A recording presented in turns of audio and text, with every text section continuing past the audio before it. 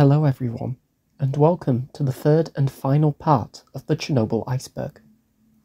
Finally, we have reached layers 8, 9 and 10 of the iceberg, the very bottom of the chart, and trivia that very few people who are interested in this subject actually know. It's the moment I've been building to for weeks, so let's crack on with it. If you enjoy this content, make sure to like and subscribe, so I know that people are continuing to enjoy watching my work, and it allows me to continue making these videos. And now, without further ado, let's begin the final part of this marathon series.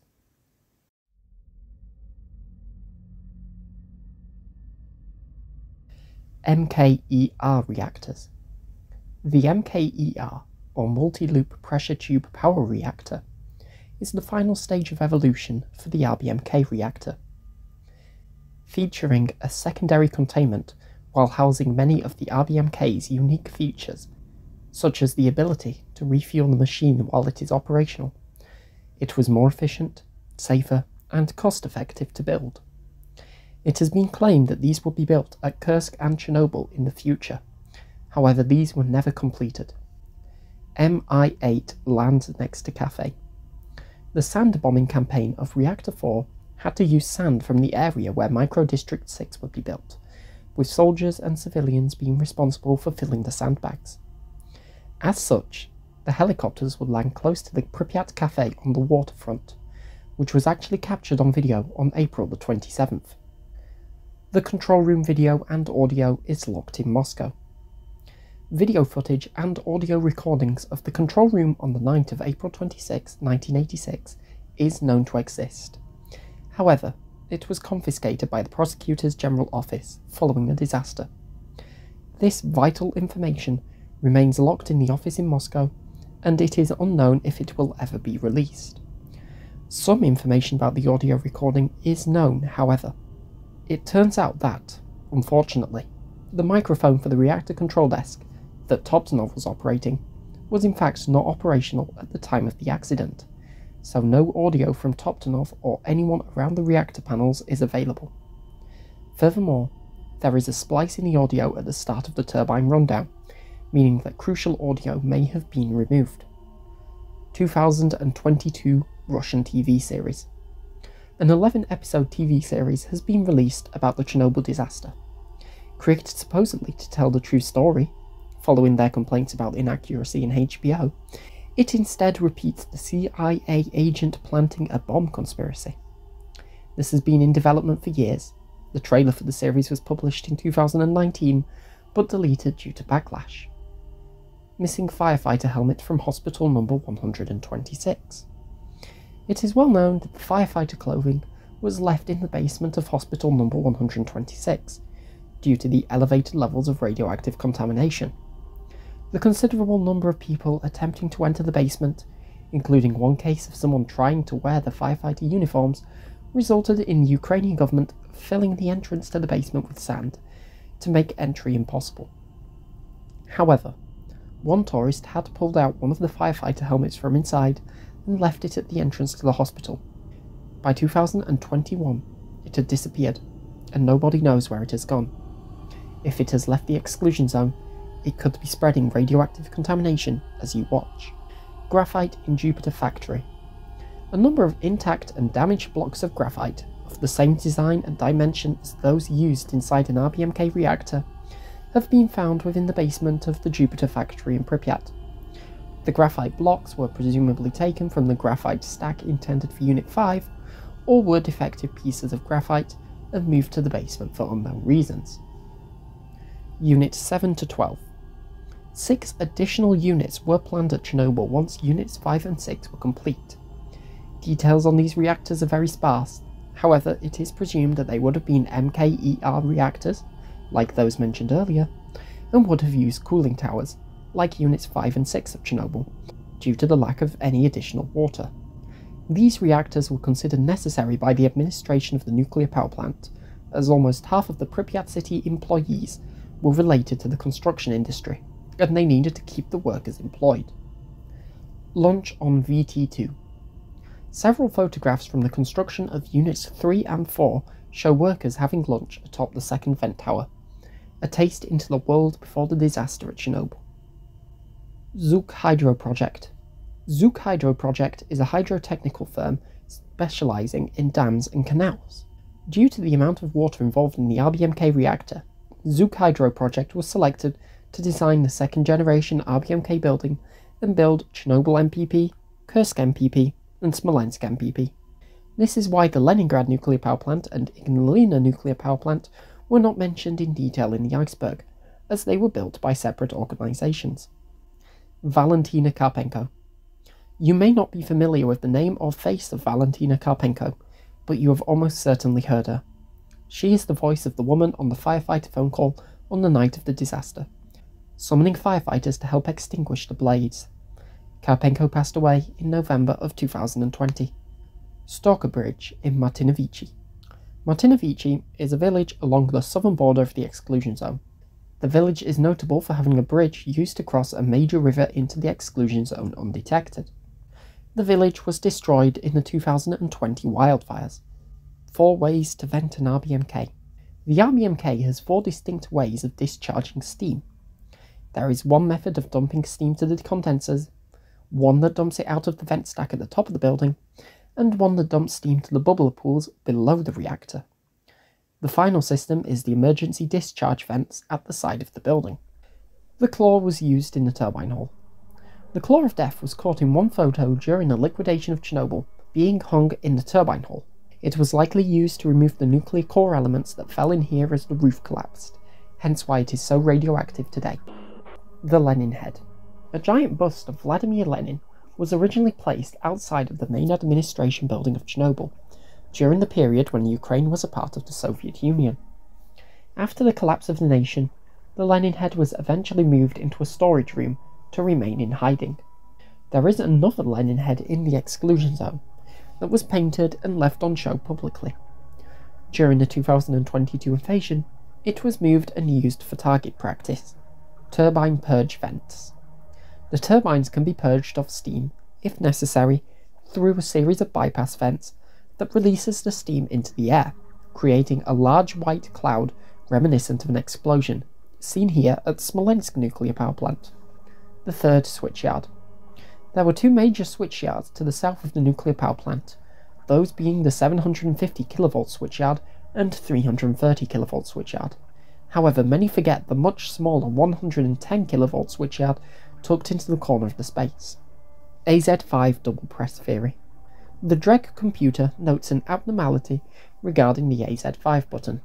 There appears to be 2 different signals for the AZ5 button being pressed, once at 123.39 and a second time at 123.41. This has led many to suggest that Toptonov mistakenly let go of the button for a second, which some people, including the former senior reactor control engineer for Unit 3, Fatikov, have since claimed this stopped the control rod movement, which worsened the effect of the graphite displacers. Hodemchuk Memorial Upgrade. The Hodemchuk Memorial has expanded since it was initially opened. In original photos of the memorial shortly after it was installed, you can see a very small object with a series of pipes close to the memorial. Later, after the shutdown of Unit 3, these pipes were removed and an elevated base around the memorial was created, raising it off the floor. Later still, in the late 2010s, the wall to the right of the memorial was knocked down, and a decorative wall behind the memorial was created. Today, the only part of the original Hodemchuk Memorial is the wooden plaque. RBMK can survive a plane crash. Many people point to the lack of a secondary containment as a major weakness in the design of the RBMK reactor, suggesting that it may have been prone to external and internal explosions that may have been prevented with the large concrete dome over the reactor. However, the building itself was in fact extremely durable. The RBMK reactor and its containment building was designed to withstand a large direct plane crash to the building without compromising the safety of the reactor. The last shift of Razim Davletbayev. Razim Davletbayev was the deputy head of the turbine workshop for operation and was present in the Unit 4 control room during the explosion. He assisted in fighting the fires in the turbine hall that night and survived despite a significant radiation dose. His testimony was published under the title "The the last shift of Razim Davletbayev. He passed away March 5, 2017. The mobile laboratory was a Mercedes truck. Remember the mobile laboratory mentioned in Layer 7? It was in fact a Mercedes-Benz NG85 model vehicle, and it had an interesting story. After being produced in West Germany, it was transported to Switzerland to be upgraded with specialist equipment to record vibrations produced by turbines, and then purchased by the Soviet Union. It had been in use for less than 6 months when the 1986 disaster occurred. In early May, the vehicle was driven out of the turbine hall to the front of the building. However, complete decontamination could not be guaranteed, and the vehicle is now presumed buried, the location undisclosed. Reactor 4 is sinking into the ground. Linked to the sarcophagus being unstable, the walls of the sarcophagus have been tracked in recent years, and it has been shown that the very walls are literally sinking into the ground and dragging Unit 4 with it. Just another reason to accelerate the dismantling of the sarcophagus. Parts from Control Room 4 were used in other control rooms. The control room of Chernobyl Unit 4 after the accident was never fully stripped of the buttons and switches until much later. Some were taken for evidence to the cause of the explosion, while others were stolen by liquidators and visitors to the control room as souvenirs. However, it is known that some buttons and switches were in fact used in the control rooms of the other units. Which ones in particular remain unknown. The amusement park was open before the disaster. There are claims that the Ferris wheel was opened the day after the disaster to distract the population from the evacuation. There is no evidence to support this, including no witness testimony. A photo claims to show the Ferris wheel in use, supposedly proving the April 27th amusement park opening theory. However, it's actually taken in March, during testing of the equipment before it officially opened. The fire cones.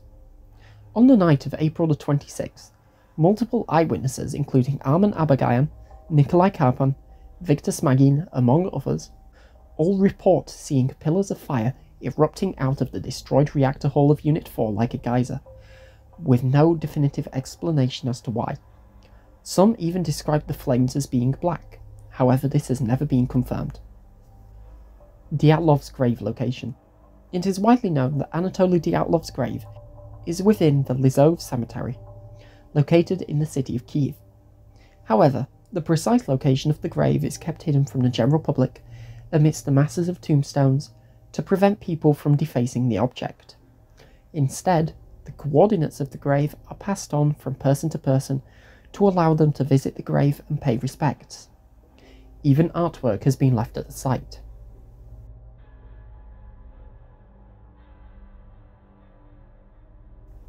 Green Cape. Green Cape is a small village that was built to house liquidators of the exclusion zone, roughly 30 kilometers from Chernobyl on the northern bank of the Teterev River. Despite being such a serious place, it was still a good standard of life, and the government tried its best to keep the liquidators happy, for example hosting discos at Green Cape. B1 Olenyok. The B1 Olenyok gas mask is a breathing apparatus that was specifically designed for use inside the Chernobyl sarcophagus. Today, they are harder to collect, and many are in a damaged condition. The man who was in the Unit 3 reactor hull during the explosion. Igor Olenyk was a Unit 3 reactor hull operator at the time of the explosion. He was actually stood in the reactor hull near the spent fuel pools and felt the refueling machine strike him in the back as it rocked from the force. He ran from the hall only to find the door had been locked, and as he was banging on the door for his colleagues to open it, he saw steam and smoke descending from the ceiling as it was sucked in by ventilation from Unit 4. He ultimately survived and gave his interview on Kupni's YouTube channel. 1984 Unit 3-4 reactor hull accidents. It has been revealed in KGB documents that a mishap occurred at the Unit 3 and 4 reactor hulls of the Chernobyl nuclear power plant. This was caused by improper installation of the steam separator insulation, which collapsed, exposing the concrete panels of the Unit 4 reactor hull to temperatures in excess of 270 degrees Celsius. This ultimately led to cracks in the floor slabs as well as their displacement and partial collapse of the wall panels around the reactor hull. The damage was more extensive in Unit 3 due to its age. The KGB reported the issue to the nuclear power plant management, and it was fixed shortly thereafter. Chernobyl nuclear power plant workers on April 27th came home to Pripyat evacuated. The workers on the day shift on the April 27th were not made aware of the evacuation and left the nuclear power plant to find the large columns of buses taking the civilians out of Pripyat. The workers were told to remain in one building together, but their official evacuation was not permitted at this time. Twinned with Chernobyl. A long-held joke around the UK is to pick communities that people do not like and write "Twinned with Chernobyl" on the sign. Famous victims include Grimsby, Slough, and Sunderland. Old sarcophagus plans. The original sarcophagus schemes differ from what we know today. They are actually a lot smaller, as the original plan sees some sort of ring around the base of the power plant, with a cover over the entire turbine hull roof, and a different design for the cascade wall to the north. A little detail you may find interesting. Diagnostic buoy prototypes.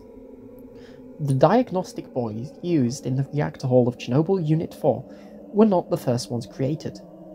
Prototypes developed by the Kurchatov Institute are known to exist and have been photographed, although their current whereabouts are unknown. The real death toll.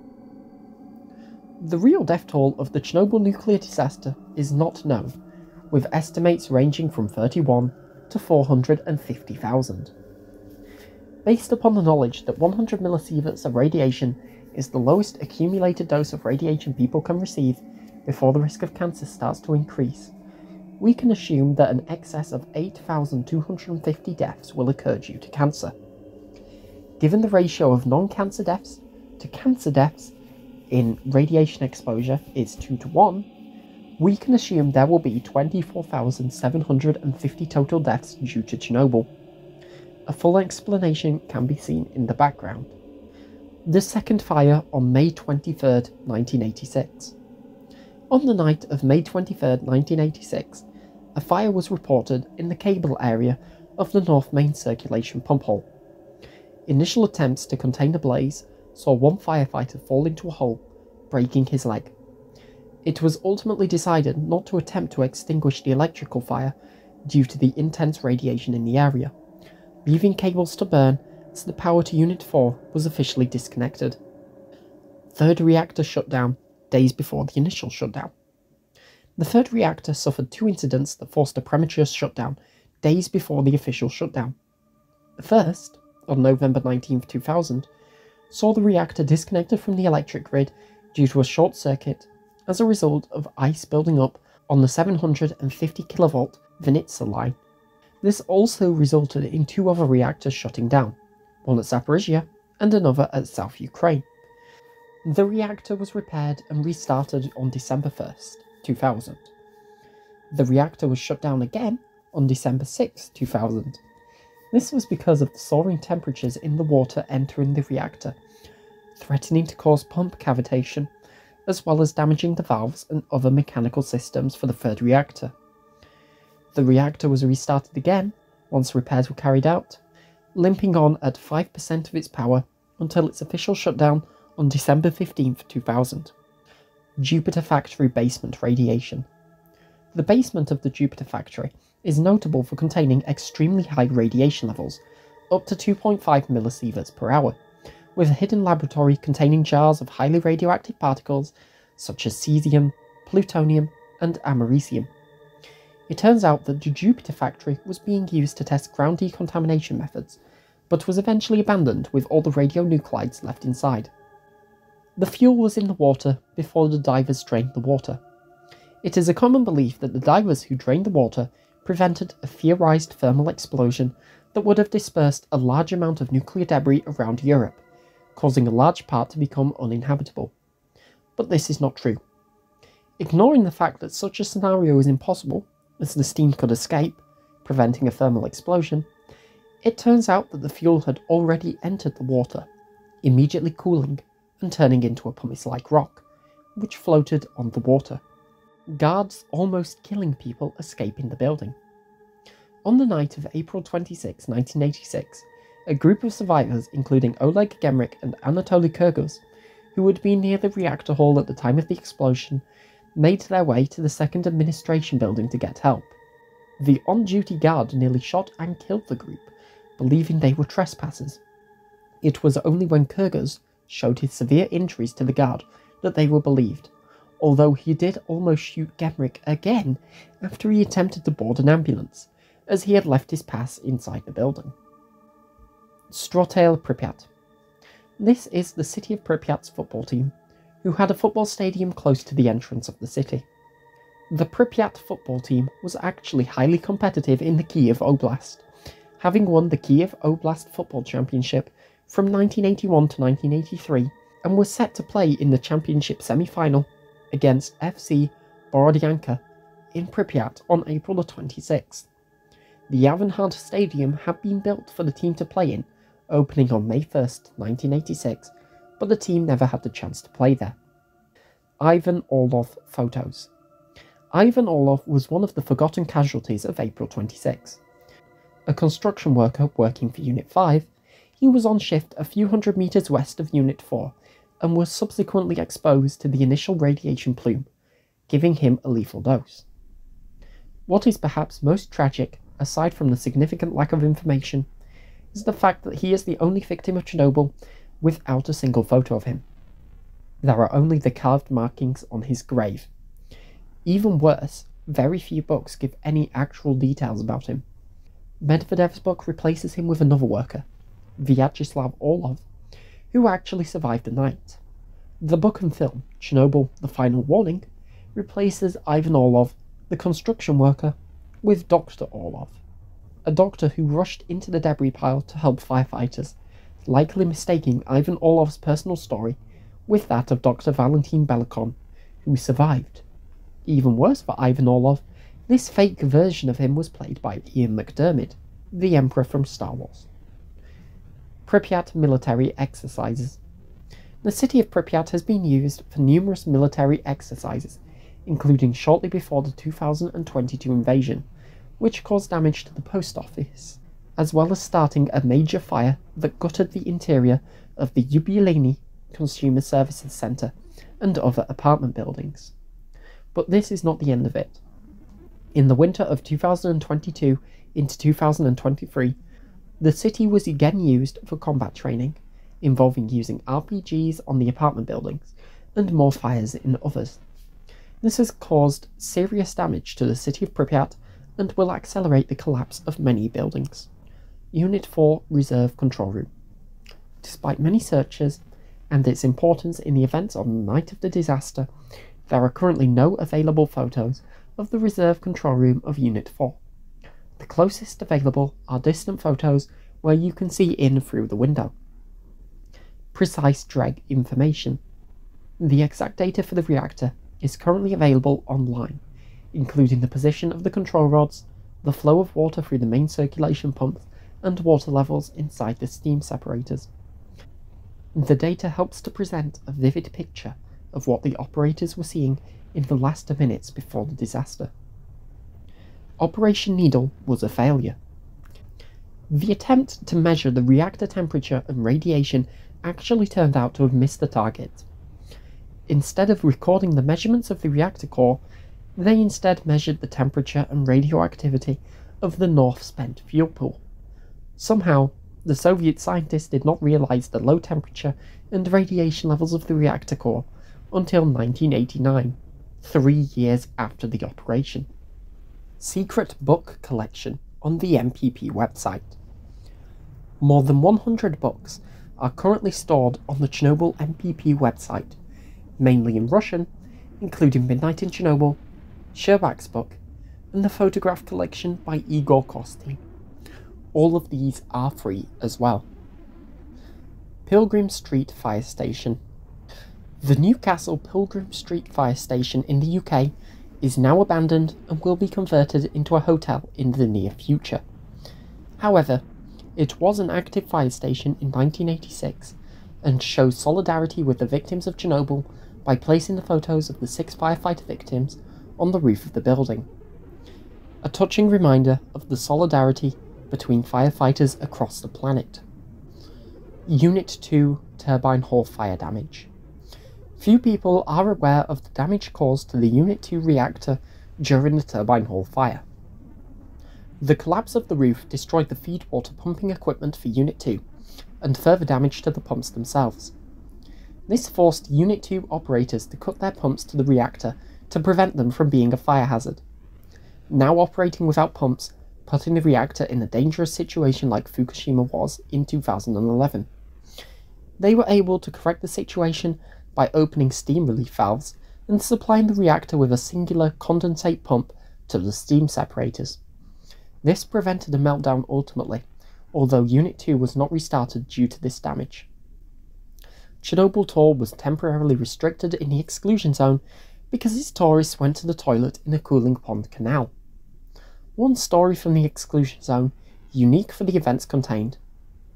Denis Vishnevsky detailed in one post how he came across a Chernobyl tour bus nearly 3 kilometers off route in the exclusion zone during a scientific expedition he was touring.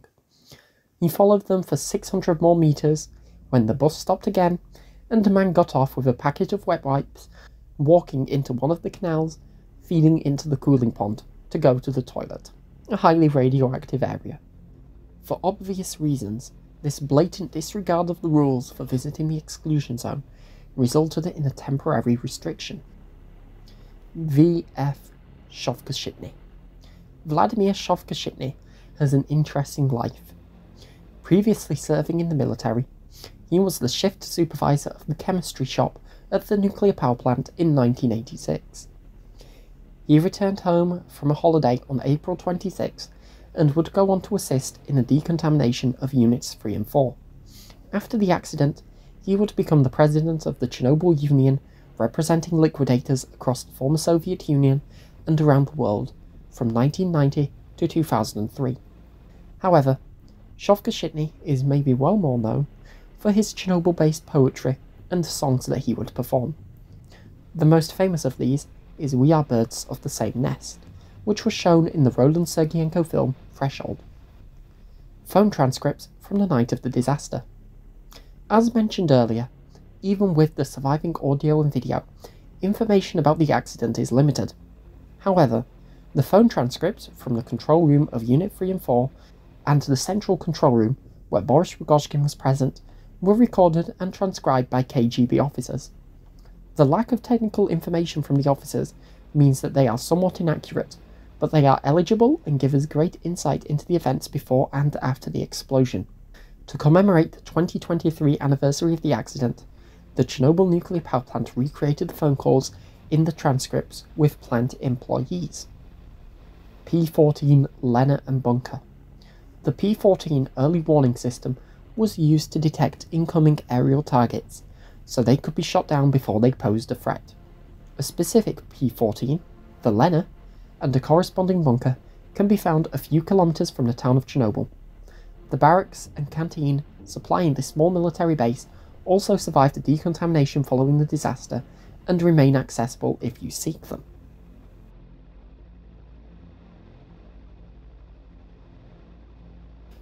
(1984) Unit 5 Canteen Explosion.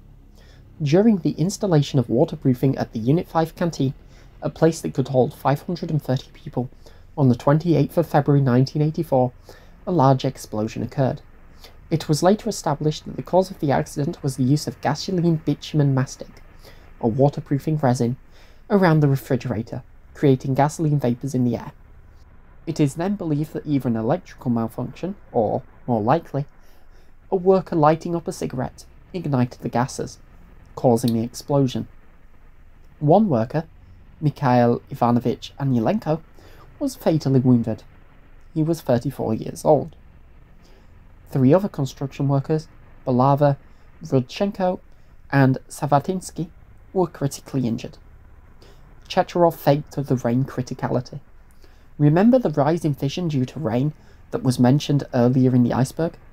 It has since been revealed that Konstantin Chernobyl faked these events to secure more funding for work in the sarcophagus, and to speed up work on the new safe confinement. This proved somewhat effective, as a matter of fact, and there remains incredible footage of water being poured into the sarcophagus to suppress dust. Missing photos from April 26. Anatoly Raskazov did not just take 3 photos on April 26. After he returned from the helicopter flight, he was sent to take more photos from the ground. He brought 2 cameras and photographed a dozen images with each. The film in one camera was destroyed the moment he photographed some graphite. However, the other camera's photos were successfully developed. These images were then confiscated by the KGB and have not been released to the public. Their current whereabouts, if they have not been destroyed, is unknown. Metlenko's assistants. Gennady Metlenko was the representative for Dontekenego, the group who managed the turbine rundown program on the night of the disaster. He was also accompanied by 2 assistants who were present in the control room at the time of the explosion. However, their identities have not been released, and their fate is unknown. Firefighter plans to cool the reactor. Before it was officially confirmed that the reactor was destroyed to the government commission, firefighters were ordered to draft up plans to extinguish the fire in the reactor hall on the evening of April 26. Some plans were simple, such as using the remains of the fire hydrant system, however it had been destroyed, and using a ladder truck, which was made impossible due to debris instability. Then, they suggested using a giant balloon released by helicopter to lower a 1 kilometer long pipe attached to a ring into the reactor hall, or using a helicopter to deploy the ring over the reactor directly. None of these plans were ever put in place, as the destruction of the reactor was confirmed shortly after the plans were finalised. Exercise bike in the control room. Both before and after the 1986 disaster, operators were not allowed to leave the control room for obvious reasons while they weren't on break. However, this would lead to prolonged periods of boredom and of course negatively impact their health if they sat down for 8 hours a day. To combat this, the nuclear power plant installed exercise equipment in some control rooms to keep the operators entertained. This includes an exercise bike that was fitted into Unit 4 and is actually visible in a video from 1985. The fate of the exercise bike is unknown, but other RBMKs still have gym equipment in their control rooms, such as at Ignalina. The Bridge of Death was named because 2 stalkers were run over on it. The Bridge of Death is an unusual bridge in that it is very steep on both sides, allowing cars to become airborne if they travelled fast enough, as well as making oncoming traffic impossible to see. Even before 1986, the bridge had acquired the name the Bridge of Death because it was the most dangerous road in the area due to its poor design. Frequent car accidents occurred as cars mistakenly veered into the other lane or were too close to the centre of the road, causing them to collide into each other. One incident involved multiple motorcyclists in one accident, and while details are scarce, it would have likely also resulted in multiple casualties. This design proved disastrous even following the accident, as 2 stalkers who had been looting Pripyat were killed in a traffic collision with a military truck that they hadn't seen on the other side of the bridge. After that, the nickname the Bridge of Death became internationally known. The fictional story of people dying on the bridge was given later. Chernobyl, 10 years later, Inevitability or Chance. This book is a very rare Chernobyl book, which is a shame given how much useful information is contained within. Despite having testimony from dozens of people involved, including the last shift of Razin Davletbayev mentioned earlier, the book had a very limited physical copy release, and there are no ebooks, making all of the other information very hard to find. Sviatoslav Vakarchuk's concert. Sviatoslav Vakarchuk is one of Ukraine's biggest modern song artists, and on May 13, 2022, after the Russian invasion, he performed inside the nuclear power plant. With just a guitar and a stool, he sang his hit song Everything Will Be Kind. It might indeed be the first song performed inside the nuclear power plant. Stolen graphite blocks. A number of graphite blocks were left discarded around the nuclear power plant, some intended for Unit 5 and others that were discarded for being unusable. As a result, these were eventually stolen while unsupervised and dispersed across the exclusion zone and around the world. The precise location of these and how many are missing is unknown. Kalimanchuk calculations.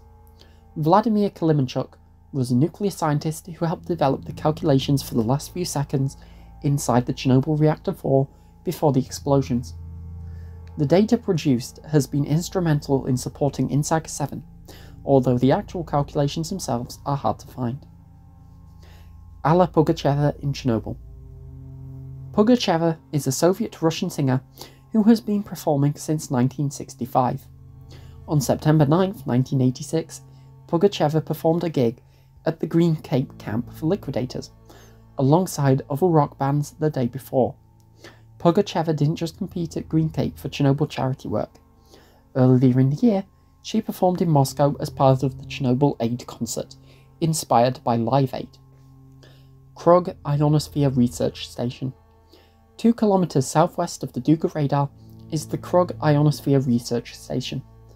Composed of a 200-meter wide circle of 240 antennas, the research station was used to probe the ionosphere, the part of the atmosphere that touches space. It was thought that this ring array could detect the direction of an oncoming missile through the electromagnetic signal it produced. It did not actually work as intended, but was still used for other ionosphere experiments. Today, the road to the station is overgrown, and it is very rare for tour guides to visit this location. Graveyard near the Reactor 5 and 6 cooling towers. The cooling pond was not originally an empty field. The village of Nagotsi and the Podlesny farm were located in the area. The buildings were destroyed, the population displaced, and the area then dug out to form the cooling pond. The only evidence left of their existence is the Nagotsi cemetery, and the fish farm radiobiological laboratory built nearby. Chernobyl Castle ruins. In the 14th to 20th centuries, the town Chernobyl, for which the nuclear power plant and the area was named, also contained a castle. The castle has since been destroyed, but the ruins are known to still exist, although no known photos remain as the area is covered in dense vegetation. Old new safe confinement plans. It isn't just the sarcophagus that has changed design. The new safe confinement has also gone through multiple changes, from proposed concrete domes to eventually the iconic arch, chosen because it could be slid into place. Even then, the design has changed from originally including the entire vent stack to the vent stack being dismantled. Firefighter training. There are a few pieces of information about the training the firefighters partook in before the 1986 disaster. From what we know, firefighters largely practiced on Units 3 and 5, seen in such photos as this. This became a problem that night, as the firefighters had to contend with the hydrant positions being reversed to what they had trained on. Not very good. Humpbacked Polish Chuck Gay Club. In one of the villages in the zone, someone has turned a building into a gay club. The name Humpbacked Polish Chuck Gay Club has been inscribed into the door, and a variety of provocative images have been pinned to the walls. What actually happens here is unknown, as no videos or photos of the place in use have been released online, although we can probably guess.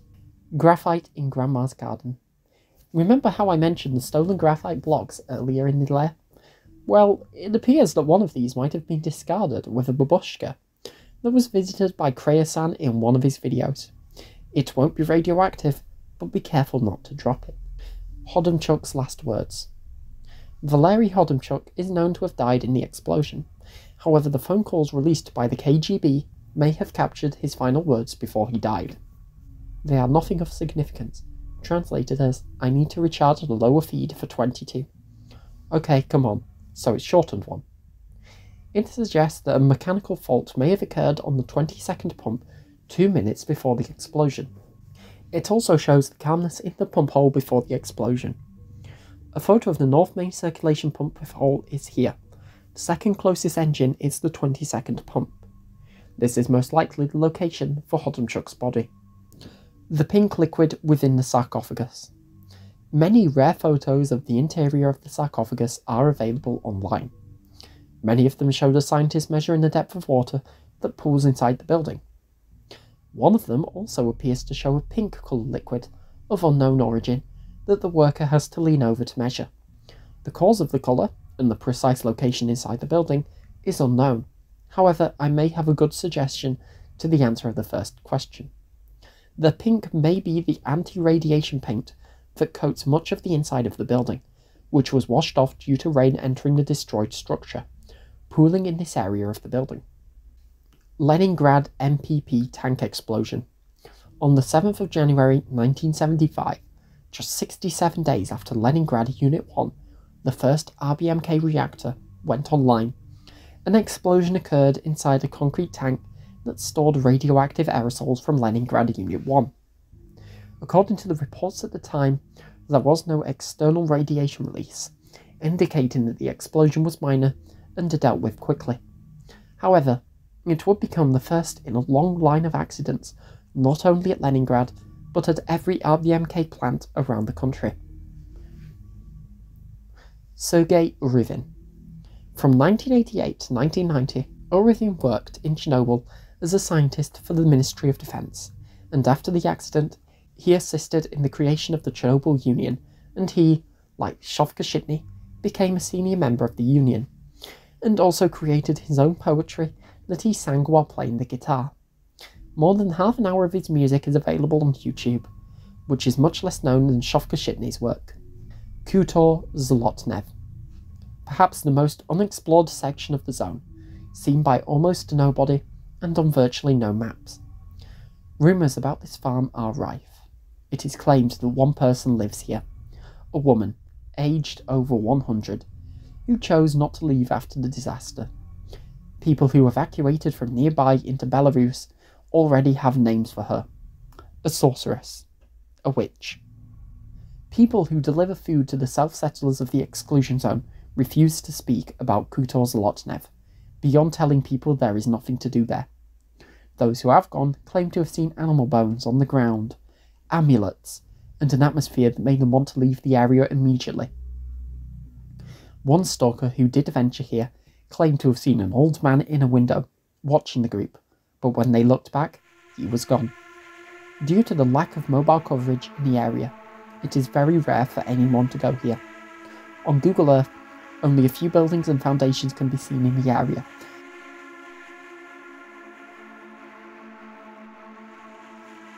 And so we wrap up part 3, the finale of the iceberg. And what an adventure it has been. To everyone who has stuck around until the very end, thank you. And again, please be sure to like and subscribe. I have a few new videos coming out soon that have been written by some fellow experts that I hope everyone will enjoy. And then in September, we will be taking a break from Chernobyl for another nuclear accident, a project I've been working on for the past 4 years. Again, thank you for watching.